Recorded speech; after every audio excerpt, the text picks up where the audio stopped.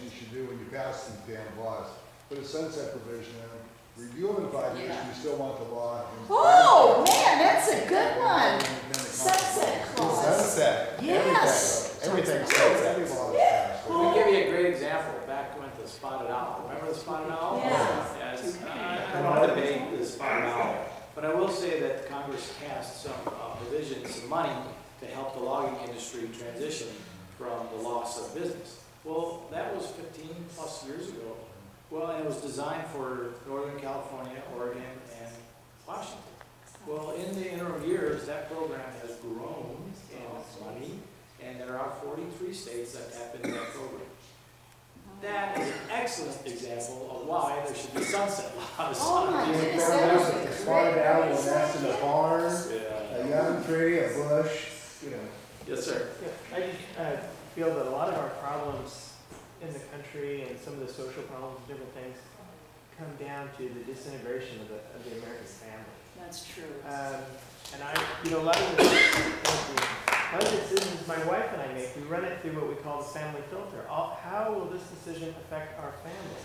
And I just want to know, how do you feel about the American family? It seems like the government wants to replace the family, or they want to be, they want to tell us, what to eat and how often to eat and what our kids can take in their lunch boxes or what light bulbs we can use and everything.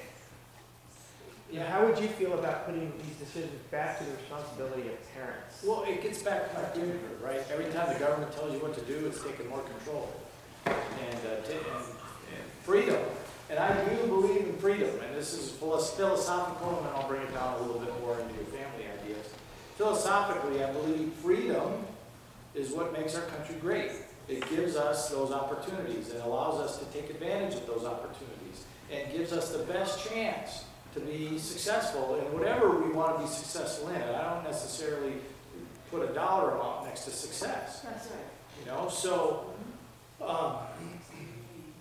that idea that you're talking about, not even a family filter yet, just that the government is trying to be your nanny state or trying to tell you what to do is not the way I want to run government or be your representative.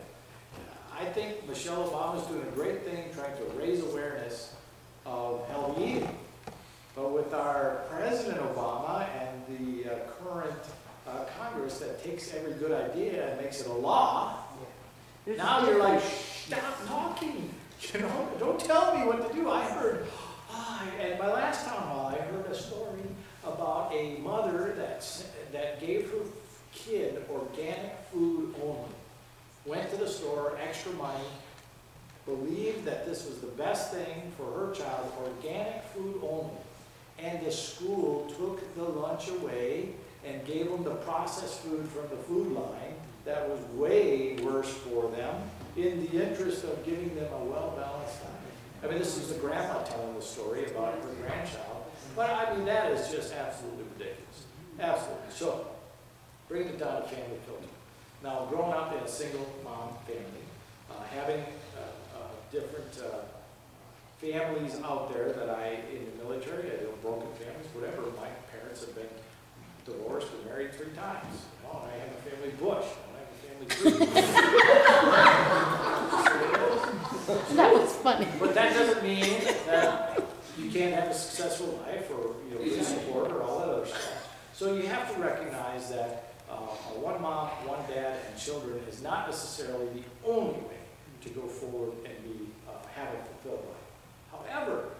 However, just what you said, the basic unit of society, governmental unit of society, is the family. And yes, statistically, now we're going left. I'm taking this out of the right brain side, and I'm going to take this over here in the left brain, analytical side. Statistically, a father and a mother and children is the best chance for those children to succeed and for the wife or the woman to succeed and for the man, if you will, in the very traditional roles, to succeed in his career.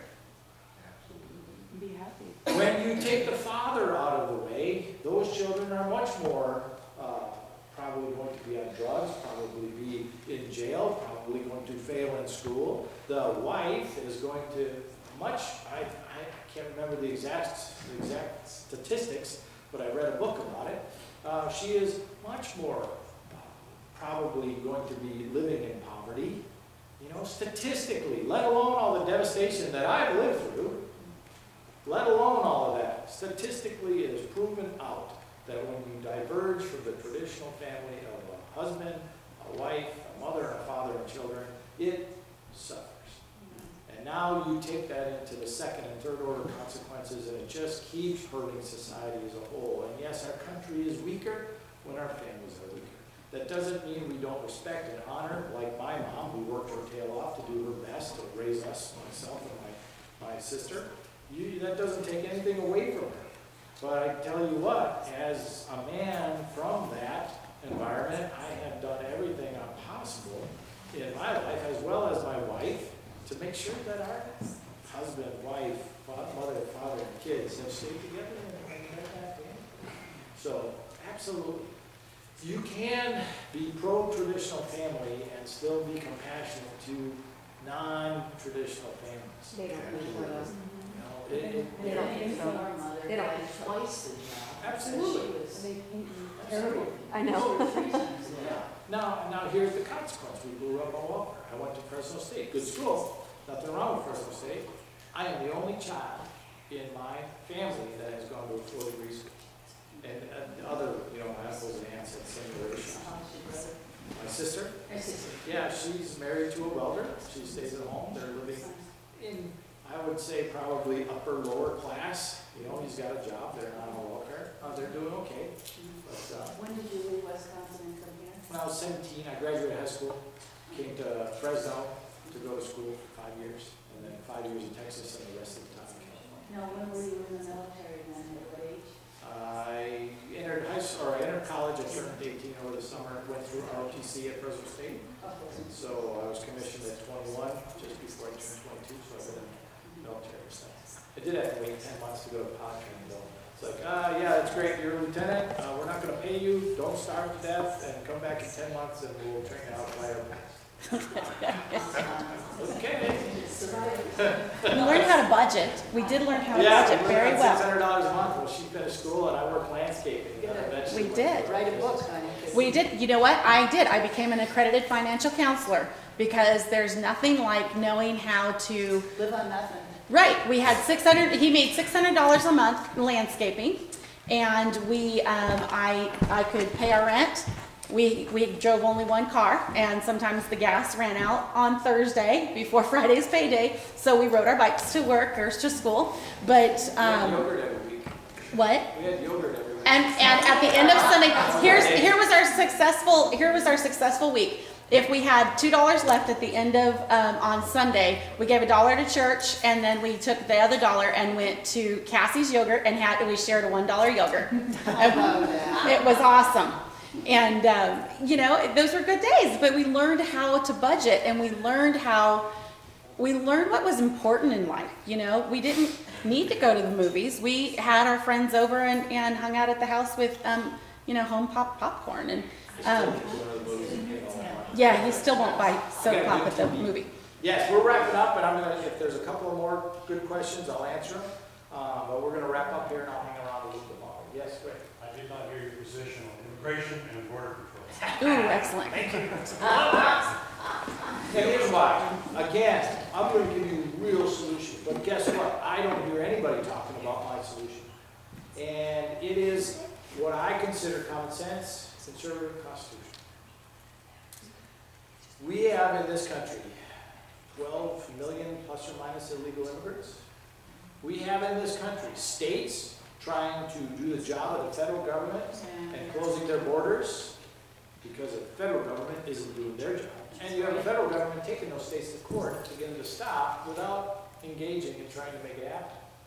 You have cities called sanctuary cities in this country that thumb their nose at the law and have no consequences, could care less, and allow illegal immigration with no accountability. Our immigration policy is broken, flat out broken, and it needs to be overhauled, reformed. If there are those that say amnesty, let them all in, let them be citizens, no limits. I don't agree with that. There are those that say march them across the border at the end of a bayonet and never let them in again. No, I don't believe that. And they're a little bit further this way, those that say enforce the laws that are on the books. That is an easy answer to give with no hope of ever happening.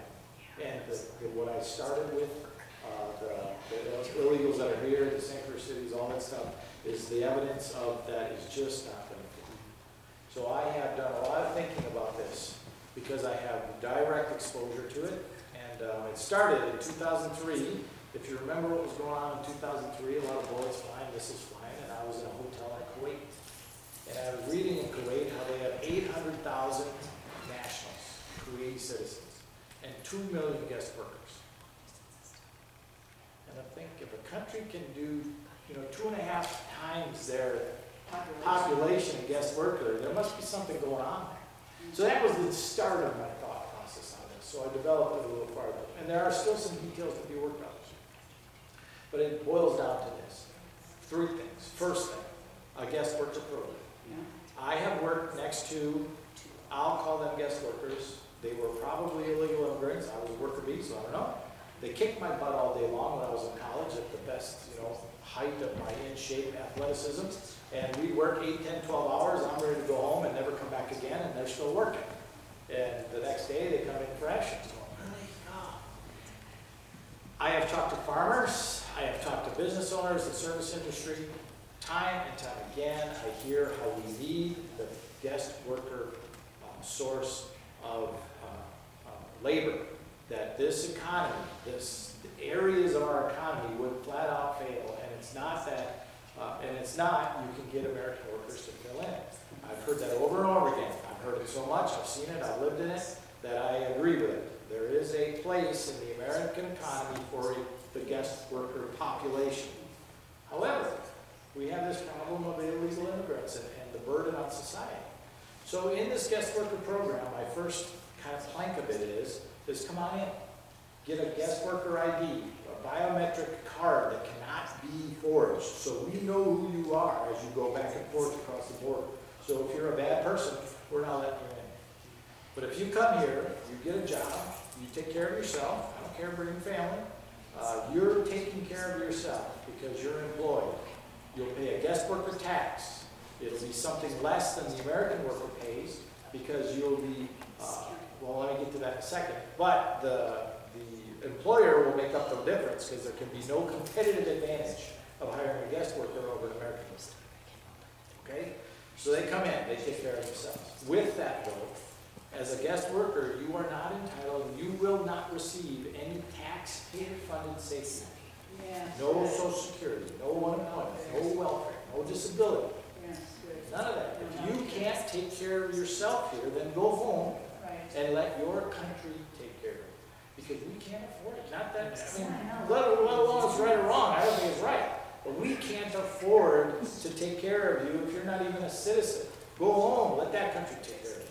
And that way the economy will regulate the amount of guest workers in our system, in America. So how Because do you they have say jobs. the illegals, what do you do with them? Well, they won't be illegal.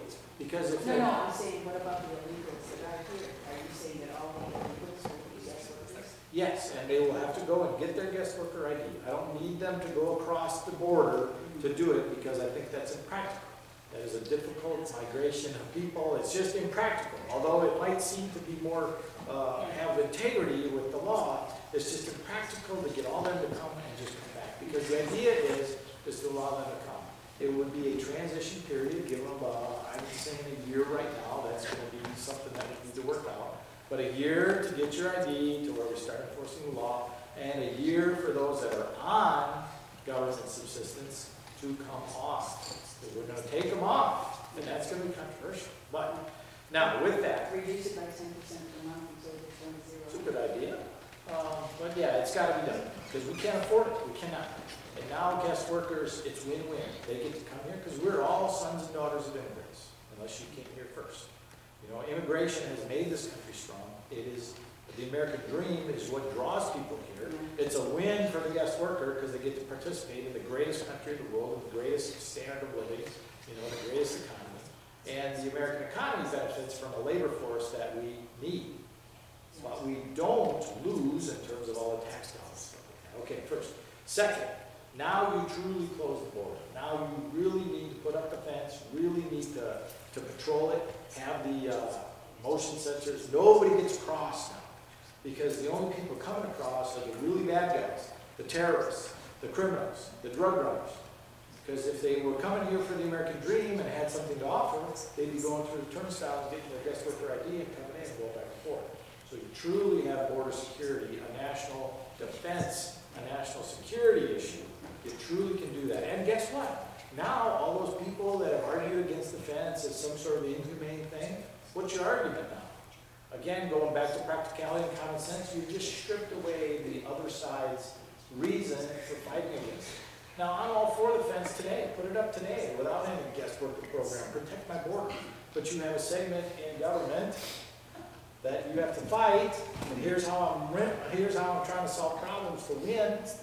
You know, I just took away every reason to put up a fence because I'm protecting America. Who's going to disagree with that? And Birthright citizenship. that's my third plank. You guys are good. I like Woodland. You guys are good.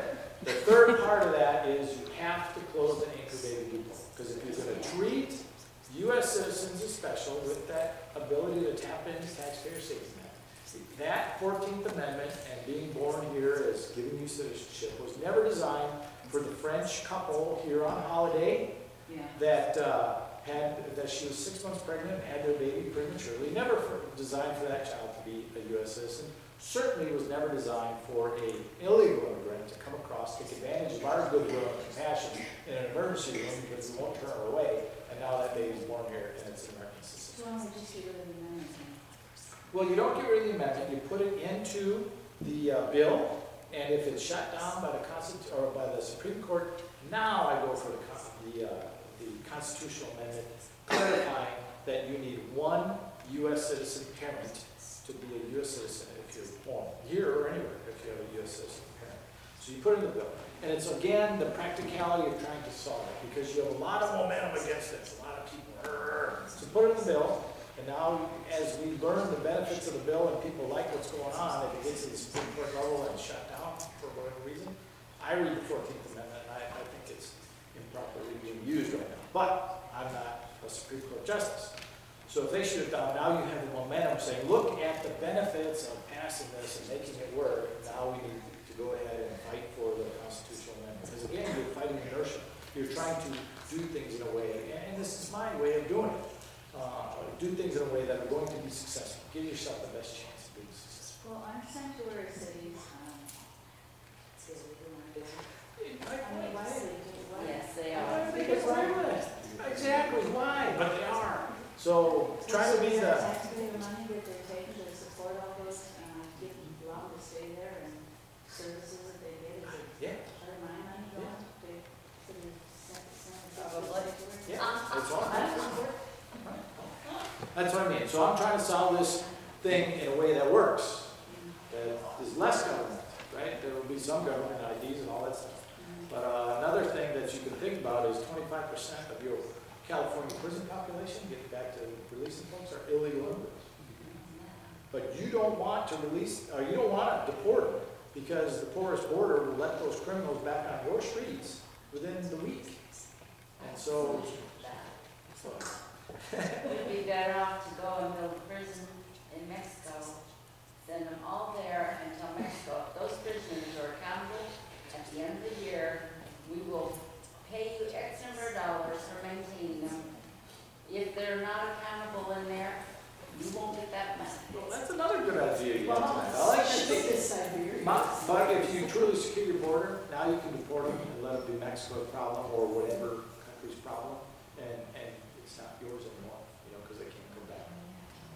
All right, I'll take a couple more and then we're going to wrap up. Yes.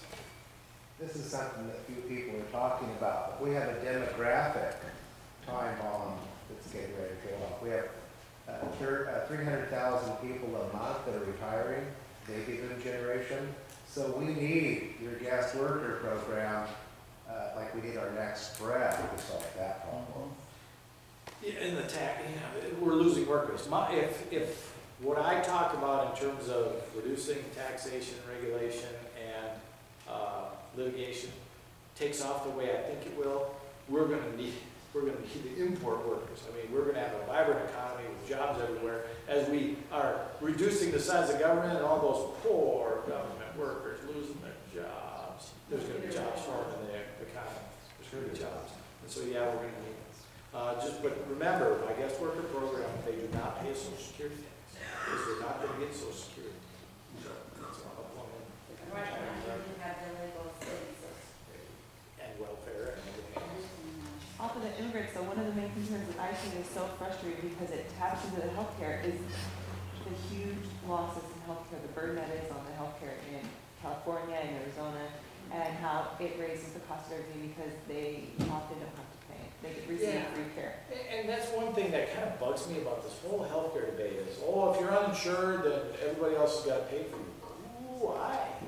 Why, if I'm uninsured, do I think I can just go to the emergency room and get treated and walk away without a bill? I think hospitals should be able to refuse people if you can't pay your bill. Well, If you go to the grocery store or a restaurant, you can't pay your bill, you don't go in. sure, I understand what you're saying, but I do support the idea of not turning away people that are in need of emergency care. Now, we don't need to do physical therapy and all the other stuff, but emergency care, I do agree. However, you get a bill. You get a bill. Fiscal responsibility for them, though. Right, you get a bill, and I don't care if it's $10 a month, you pay on that bill. So that's one thing I have a problem with, this idea that if you're uninsured, that you don't have to pay your bill for if you need health care. Baloney, you do. And now, again, here's another intended consequence of my immigration policy is when you let people live in the light, when you let them be legal, now they can get a driver's license, guest worker driver's license, and car insurance with it. Now they can get health care, a guest worker get health care, policy, and they can get health care because they're not living illegally and trying not to get caught. And now when something happens, they go to the emergency room and don't tell them who they are, just, fix them. But what's your position on the language issue? I'll answer that quickly because it's easy. Anything government-wise, unless it's dealing with immigration, specifically, needs to be English, whether it's a ballot or a bill or anything. Now, if United Airlines, my company, wants to say for Spanish, press 2, they're trying to make money. If they think that that will help them make money, have at it. It's not my place to tell them. But the government, English, the official language, absolutely, this is America, we speak English. And if you're coming over here, learn language. Learn language. I go to countries all over the world. Would you put that in your bill that you're talking about? I haven't considered it For before. guest workers, I haven't they have considered to it. have a good knowledge of the English language. Yeah, I haven't. Both them, their children and their spouse. Yeah, I haven't considered requiring that as part of it. I wouldn't want to require it as part of it, but certainly we could put something like English needs to be the official language of America in But there. why not? Because right now, our education system's being devastated because of our children's education being dumbed down because the illegal immigrants and that don't speak good English. Sure, and it would concern me of how do you enforce that? You get into the practical side of it. What is a good working knowledge of English, and how do you make that to play out? And if we are, from the government point of view, if we're leading by example and saying English is the official language of America, and if you want to do business here, if you want to become a citizen and vote, you better know how to read, because we're not putting the ballot in your language. If you are filling out forms or whatever, that we're encouraging that. My great-grandparents never learned English, as far as I know, from my 99-year-old grandma. But my grandma learned English and helped the parents, and that worked. That boiled down to where I can't speak hardly any other language other than, I think I know how to say thank you in 23 languages because I go travels. But anyways, it's something very difficult to practically make happen and enforce. And so I'd be hesitant to say you need a good working knowledge or words to that effect. But we could make it an official language officially to be a citizen. Sure, we could take a test of English to be a Well, I citizen. realize that. Yeah. So let me But when you ask. bring them in and their children, it's mandatory their kids have to go to school. And you have the school system saying, oh, we can't segregate them and teach them English because you can't do that. Yeah, and if you have guest now, makes it bad for the rest of the children. well, now, that's another, second order consequence, is if you have guest worker students, which I do think you should be able to let the students go to school, because the alternative is they run loose in the streets. The guest worker tax goes to the school system, some of it to cover the cost. But yeah, you can now have guest worker children learning English and separate them out. They're guest workers. And you get to deal with some of that. I think that's an easy deal. You don't know how to speak English, you learn how to speak English, and then integrate. You know, and you can make it happen. But let me answer this guy's question right here. Well, We got to finish, yeah. yeah, I'll ask a different one now, because language one's going to beat to death. How would you handle, if you were elected to Congress, the situation that we're having now with North Korea and possible situations down the road with Cuba and Venezuela and some of these other countries who are kind of nipping at us? Yeah, and with North Korea, and I'll define the issue, and you tell me if you're looking for something else. North Korea is building nuclear weapons. That's the issue. They are building rockets that can reach out and touch much of Asia. And if they continue to develop their rockets the way they're developing, they'll be able to hit Hawaii now. I mean, if this rocket is successful. And if they continue to develop their rockets, they'll have intercontinental ballistic missiles that'll be able to reach the western United States. And they are a rogue nation, unaccountable, uncaring, and the previous guy that is now dead, thank God, was nuts. And certainly you don't want somebody that's nuts in charge of nuclear weapons. Now his son, I don't have a read on yet, I haven't had that intel yet, but yeah, it's a huge risk to have a uncivilized nation, or a nation that's not trying to play nice with the rest of the world, having that kind of power in Congress. That's really in the wheelhouse of the president. That is his, as commander-in-chief, as president, as chief diplomat, all that stuff. He has to lead the way on that and make sure that he has as much leverage to keep that from happening as possible. My perspective from Congress is, I really believe that in this 21st century, eventually one of these rogue nations, whether it's Iran, or North Korea, or somebody else that comes along, Venezuela, you know, that would be horrible. Cuba seems to be calming down, but it's another just flashpoint. One of these nations, if not an actual terrorist group, Hamas, Al-Qaeda, you know, all these different things, eventually will get a nuclear weapon. And they will have designs to use it on us or Israel. And so we need to prepare. This is an area where I'd spend money. National defense, number one priority, I'd spend money. I believe in building up our missile defense systems, not tearing them down. I believe in putting them around our allies. When you talk about North Korea launching a missile on us, I have hauled some of these anti-missile missiles in the back of my airplane. And North Korea launches one, we launch one, probably 2 or 3 to make sure we hit it. Patriots? They're bigger than Patriots. They are intercontinental anti-missile missiles. So the Patriots are for tactical stuff around a base. The strategic. Yeah, these things are North Korea, US, they're in the middle, they fall. A really cool thing, and I'll just take this time for a quick sec. I was flying my United airplane over Vandenberg, and I saw, they told us it was coming, I saw one of these missiles go up and launch. That's one of the coolest things. This particular test failed, and they self-destructed it, and I saw it go up in a huge thing. But anyways, this anti-missile missiles and missile defense system, I really do believe is a 21st century thing that needs to be funded, and that's one thing I can do in Congress to make sure that I'm voting for that kind of stuff, and making the thing accountable, so we're spending the money wisely. Another way of doing that is, I think, if we have a situation like Afghanistan back in 2001, we need to just go ahead and declare war and get it over with. So you're bad. Do it, go in. Right? If it is the decision, the best decision at the moment to deal with, whether it's a rogue nation or a rogue terrorist group, just follow the Constitution and declare the war. Make a goal and do it and go for it. And that's another thing. Well, the Senate declared war, but I can be a part of the holy pulpit that would talk about it. So making sure that we are funding security initiatives that are dealing with 21st century threats is something I can do in Congress.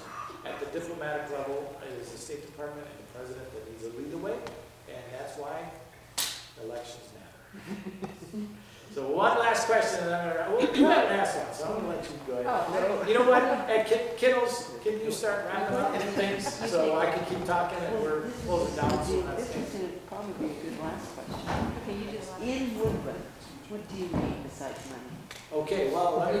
Because that's an obvious. Yeah, I'll get to that, and did you have another issue? Well, the thing I was gonna say is, I'm a big admirer of Paul Ryan, and I think that one of the advice he took and why he's so successful is that he really focused on one issue and went in there and got on the committee, and he's been, it's like he's promoting it all the time, and it's like he's running for office all the time. Not just with himself, but with his ideas. And so people follow him because his ideas are right there. I mean, if he can do it in, like you said, 2025, I'd be happy. But what is going to be your focus? I mean, because you're not going to be able to do everything. Yeah. What do you feel like you're going to be on a committee or committees? What are you going to do? What is your main goal? Was it immigration? Was it because you have a map? I mean, is it the budget committees or what? Absolutely, and I want this to be loud and clear, that Rick Tubbs is your Congressman Rick Tubbs. The majority of my time, the singular focus I mean, I have to have opinions and be able to do more than one thing. But the reason I am running for Congress, the reason I want to go there and deal with all the stuff I have to deal with, is to balance this budget. That is why I want to do what I'm doing. And it is my hope and desire and my life dream that my children don't have to deal with my mess. That's And right. that's what I'm doing. So go ahead. So with that, because I really appreciate that, so you had a different focus than Paul. You said sooner. You wanted it sooner. Yeah. So I kind of read his information. So is your information on your website, or like what kind of ideas could you make different? Than Yeah, and Paul Ryan's been doing this for almost 14 years now. Yeah. And that's his only job. Yeah.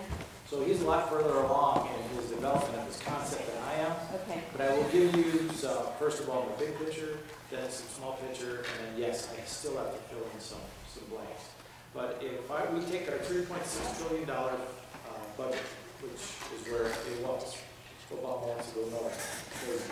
Take $3.6 trillion and set up that you're going to cut it by 3.5% gross cuts over 5 years. It comes down to $3 trillion.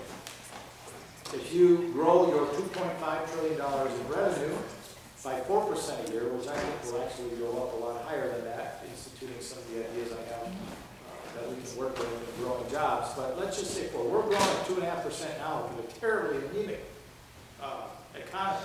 So let's say we do some smart things now to grow, and it grows at 4%. In 5 years, you get to $3 trillion. That is my dot, if you will. That is my Everything cut together is $3 trillion. Right, $3 trillion, and it's in 5 years. Now, the growth side of it is a lot of what I talked about tonight in releasing job creators. That's the growth side of it. That'll also help with the cuts, as you're not having to pay unemployment and all the different things that go along with unemployment. The more cuts that we're talking about, and we're talking about $600 billion in cuts, which there is growth in other entitlements, Social Security, Medicare, those things are growing. We can make cuts wisely, but you have to cut $600 billion from where we're at. There is estimated anywhere from $16 billion to $200 billion in fraud and waste of Medicare. I'm going to say there's about $100 billion. That's what I'm going to be looking for. That's 100 of the 600 I need to get to. There is approximately about $98 billion in just spending mismanagement, meaning the government is spending more than they should because they're not accountable in their bills. They are wasting by overspending on bills to the tune of $98 billion a year. Holy cow. Okay, so now we're at $200 billion. We spend about, and this is Heritage Foundation information, this is where I'm getting this from. I didn't do the penciling out. About $47 billion in paying for federal workers that get a whole lot more in compensation than if we were contracting it out. Now, I'm very careful about contracting out, especially in the military, because you want to make sure it's something that, you know, if they go on strike, you're not shutting down the government. So you got to be careful with it. But you can save money by paying for services much more cheaply. Heritage Foundation is $47 billion. About $25 billion is just pork, which we've done some work on that, but just bad spending. Now we're up to, and then one more $20 billion in facilities that we don't use. So you're at half my goal right there in just some big whacks. I've read a great book called National Suicide by Martin Gross. He estimates there's 500 to $700 billion in waste. Just waste. We're not even cutting any services to our people yet. And so, I mean, you're well on your way to my $600 billion right there. I do believe, and I'm going to wrap up with this, and I'll finish up with this question, but I do believe that the last great generation of this country was the World War II generation. They sacrificed to win that war, and we have been enjoying the blessings since. It is our time now. It is our time now to be the next great generation that makes the sacrifices so that our children and our grandchildren can live the American dream that we have. But we don't have to go to war and die and go through that pain. Our sacrifice is less dependence on the federal government. And it needs to be a national movement. I hope Paul Ryan's the vice president so we can talk about the Rick Tubbs budget instead of the Paul Ryan budget. I want him to stay where he is. Yeah, well, that's what I want to replace it. I want us to be about the Rick Tubbs budget. And in that budget, it'll be a national movement. I will form a budget that has sacrifice everywhere and not serially, so it's all about who's the latest victim from the government, throwing grinding off the cliff. It'll be a national movement where it's what did, you know, we will wear it as a badge of honor. What did you give up so our kids can have it? And if we do it all together and we do it now, it won't be that much. But that's what I'm looking for. I really believe now in this day and age with technology and all the, you know, Twittering I'm doing and Facebook and stuff like that, that, you know, it takes the ideas that I think you have the ideas, and then it takes this kind of personality that he has that really is able to promote it to the general public that no congressman has ever done. You know, they just work. They don't think about, you know, I have to promote this thing. And you really have to do that. And whatever you do, you have to be able to promote it in a new level. Any congressman that goes out there has to, our conservative movement has to be promoted in a new level. And so, you know, that's why I want Paul Ryan there. Because he's promoting it at that level. I mean, the vice president, I think he's wasted it. So, I want to take over. I know, I want you to too. But I think you can do it too, in the same way that he's doing that. And again, if you put it in the context of positive, right? Positive.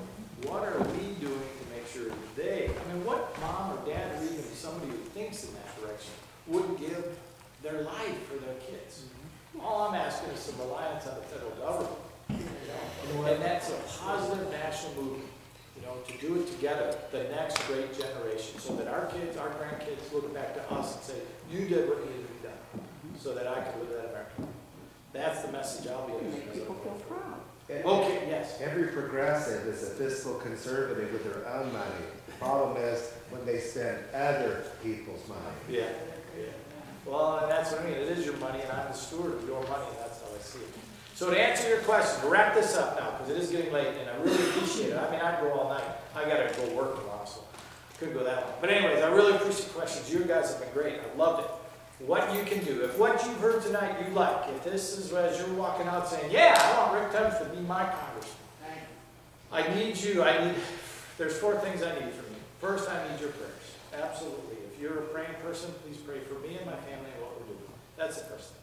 Next, I need your vote. I need it in June. I need it in November. That's the next thing I need. Third is volunteer. The way we do these town halls, and it is the way we won the last primary and the way we're going to win it this time, we go out and we deliver a few thousand flyers per town hall to doors. We make several hundred, maybe a little over 1,000 phone calls. And you don't knock on doors, you just deliver the flyer like some of you had it on your door. You don't have to discuss with the person on the phone, you're just offering a polite invite. And the whole idea is to have a positive experience on the phone, which is connected with my name. No discussion, no sales, no nothing. Just, hey, Rick Tubbs is having a town hall at Rio Vista, Veterans Memorial Hall. Friday, the 20th of April. And we'd like you to come out. It's at 6:30. Go to the website if you can't make it. So that's what I need help with. I do some emails to get this as well. I need volunteers to do that kind of stuff for me, because it takes about an hour to deliver 50 flyers, and if we're delivering 1,000 for Rio Vista, we delivered 3,500 for here. You can see how there's some real hours there that take up time. I work 2 jobs. My wife is still homeschooling one of her kids. We're giving up a lot, but we don't mind. The help we get, the volunteers are critical to the way we're running this election. I don't need that much money. You're asking for volunteers to stay local, you're not asking them to go to Rio Vista or go to. Actually, if you can, yeah, come out and go wherever the town hall is. Like, I had a bunch of people in Marysville, Yuba County do Marysville, they're gonna help me with Yuba City. And if you wanna stay closer, that's fine. Yuba City is the next week, and it's a little closer to where we're at here. So if you wanna stay closer, but if you can come out to Rio Vista. But if you're doing phone calls, you can do them from your house. You know, I do have a phone bank down in Fairfield, if you maybe can't do long distance from your house. But, yeah, phone calls are easy from your home, you don't necessarily have to go out and do it. We do try to do it as a crowd. It's easier to do it as a crowd, but you can do it individually or take your husband and wife or a friend and do it. It's much easier with a driver and 2 people jumping out, but a driver and 1 person jumping out is good too. 1 person driving and walking is the least effective, but you still get good exercise and deliver a lot of flyers. So volunteerism, absolutely critical to what I'm doing. I don't need a lot of money to do what I'm doing to get the word out. If you do have some extra money and you can throw us $5, $2,500, somewhere in between, it does take some money to run the campaign, and we've given all we've had and happy to do it, but it does take some money, so please, on your way out, or go to the website, drop off whatever you can, and that would be much appreciated. But I look at it in those priorities. We'll win this thing with your prayers, your votes, your volunteerism, and the money is helpful and necessary, but I'm not out there trying to raise $10 million to win this race. So. Is that page that we signed coming in, is that for the volunteer? Yeah, make sure Yes. there's a way to contact you. Email is probably the easiest, but if there's a phone number or something, that'll work too. Thank you.